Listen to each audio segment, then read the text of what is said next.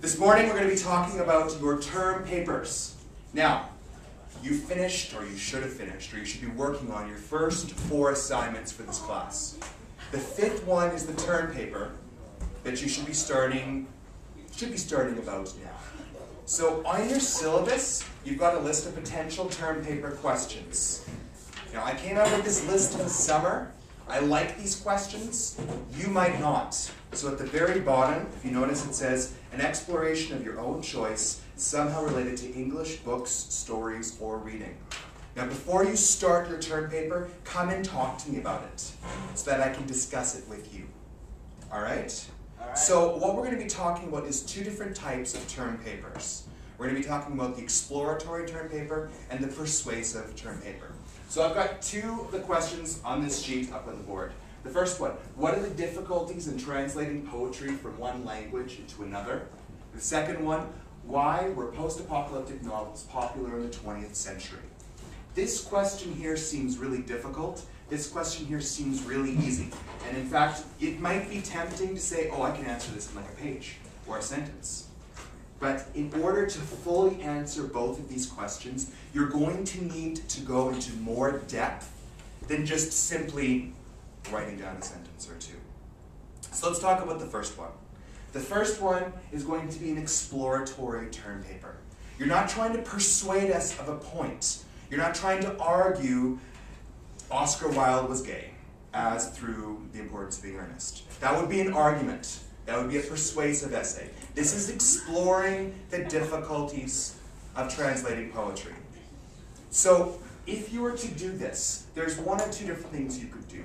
You could either choose one foreign language and talk about the translation of poetry from that into English. If you know French, or if you know a different language, this might be advantageous to you. You could go into depth into this question. If you wanted to talk about translation in general, maybe you want to use several different examples, several different languages. But regardless, when you're talking about translating poetry, the difficulties of translating poetry, you're not just going to be reading poems and talking about their translations. Some of you have a Korean literature and translation unit.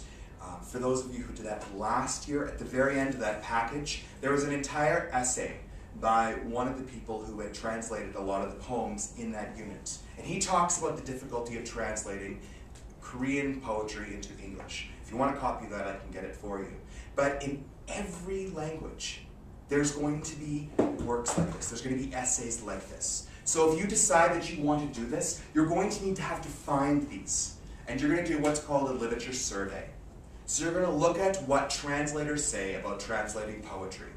You're going to read them, you're going to think about them, you're going to decide whether you want to focus on one language or multiple languages, and then you're going to come up with an outline, just like you do with a normal essay. The short persuasive essay that you've been writing, you should be coming up with an outline. This term paper, though, is going to be significantly longer. In past years, I've done a capstone assignment, which for 30-1s was about 20 pages double-spaced. I'm not expecting that much because that was their assignment. That was their entire semester-long assignment.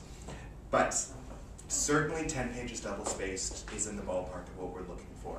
Now, if you think about the length of that, and if you think about the depth of knowledge that you will require in order to answer this sort of question, you know that this is going to be a lot of work and a lot of research. I want to emphasize the research part of this. You're not just coming up with ideas from your own head.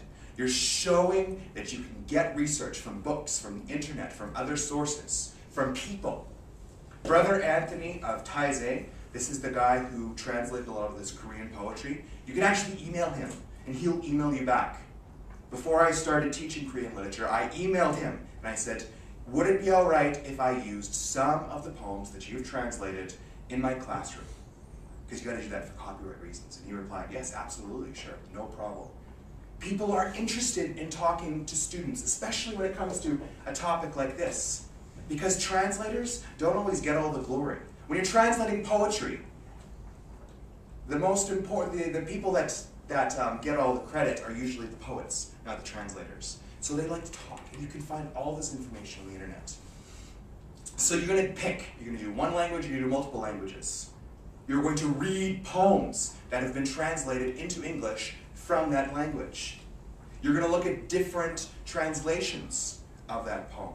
Again, I'm coming back to Korean, but in that article that's at the back of that Korean literature handout, there is one poem called The Azaleas, and there's about 5 or 6 different translations. And the translator for that, he actually explains what each of the translations do. Some of them are very literal, some of them are more flighty, some of them are more realistic. I'd encourage you to take a look at that if you're considering this option at all. But this is just an example of an exploratory essay. You're exploring the idea of translation. This is very much related to English. The second one, why were post-apocalyptic novels popular in the 20th century? So you probably don't know this, but they really were. The entire idea of the world ending was incredibly popular in the 20th century. And to answer this question in short, it's because of the Cold War. And people were afraid that they were going to die. That's why they wrote about it. You write what you know. And if you're living under the fear of nuclear weapons pointed at your city, that's what you write. After the Cold War ended, there wasn't a lot of novels that were written in this vein anymore, but for some reason, it's coming back. Post 9/11, all of a sudden we have all these films and all these books that are again bringing back this genre. We've got The Road, we've got The Book of Eli. The Road has a film version of it. There's Right at Your Door, which is a story of a film about a dirty bomb that goes off in Los Angeles. We have this entire new genre where the world is destroyed by zombies and by aliens. So the idea of the apocalypse is looming large in our minds once more. So that's the short answer. But the long answer, in order to really answer this question, you're going to have to look at the history. You're going to have to look at the history of the 20th century. You're going to have to explore why people thought they were going to die.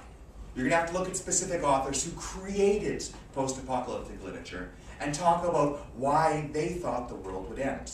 Now, this one, in terms of contacting the authors, will be more difficult. Because authors, unlike translators, don't like to talk to the common folk as much. However, this is a very popular topic amongst people who are scholars of science fiction. You should be able to find college professors, you should be able to find books and articles about this topic online. So what you do is you would look at some of the post-apocalyptic stories we've studied in this class over the last couple of years. The Chrysalids, back in grade 10, post-apocalyptic, written in the 60s, I believe. That's a good one. You can talk about the influence of that. You could look at, like I said, The Road by Cormac McCarthy, came out in the 21st century.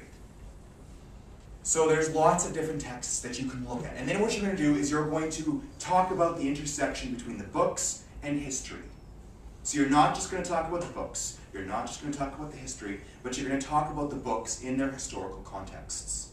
So if a book was written in this year and in the year prior to that, there was the threat of nuclear warfare from Cuba, then you could link those together, if there's a link to be made. But this one, you need to persuade the reader that there is a link. There is a link between post-apocalyptic novels and history. So there's lots of topics on here. Like I said, I've got 40 here. You can come up with something that you're interested in. My favorite that I think that nobody's going to pick is, of what use is Shakespeare to a farmer? I love this topic. But one of the reasons that it's probably not going to be very popular is because, first of all, in order to talk about Shakespeare intelligently, you need to have read a lot of Shakespeare. And for a lot of students such as yourselves, Shakespeare's challenging. So you might not want to do that. But it's a fascinating topic because people like me, people who are scholars, say that Shakespeare should be universally accessible. It has universal themes and universal values. So if that's true, then it should be useful to somebody who's a farmer. And given where we're living, this could be an interesting topic. I look forward to the day when a brave soul chooses this and decides to write about it. Who has the final say in a book's interpretation, the author or the reader? Again, this is another persuasive essay where you're going to be talking about the interaction between the book and the reader. You're going to be talking about interpretation, which is what we do a lot in English. Does the author get to say, this is what happens in the book? Or does the reader get to say, this is what happens in the book? And you'd look at two different theoretical approaches to literature in order to answer this question. You could use specific textual examples again, but this one is more of a theoretical approach, it's more of a literary criticism type of assignment. So there's lots of choices, depending on what you want to do. What I really want to emphasize is that you need to find something that's interesting to you. You can't write it if it's going to be boring. So if none of these appeal to you, come up with your own choice. Come and talk to me, and we'll talk about what you want to do. We'll figure something out. But since this is going to be your biggest assignment in this class, if you're not interested in it, it's going to be very, very challenging and difficult for you.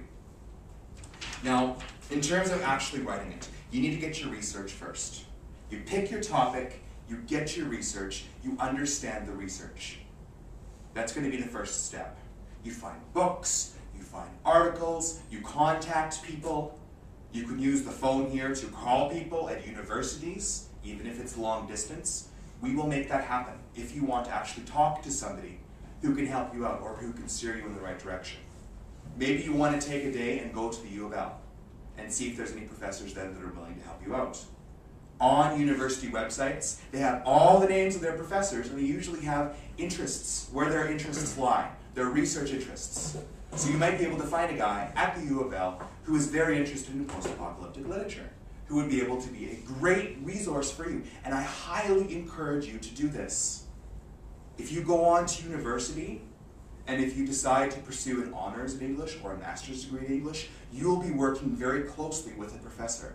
This is an exciting opportunity to get to do this now while you're still in high school.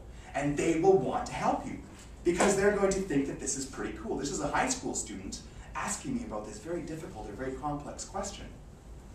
By and large, they would want to help. So you get your research. You summarize your research. You know what the research says. Then what you need to do is you need to sit down and write it. Barrel through it. Just write until it's done. You edit later, you write first. Then you post it online, and you get feedback from people. And while you're waiting for feedback from your peer editors, you go through it yourself. So, that's the assignment. Sounds good. Any questions? Maybe later. All right, good luck.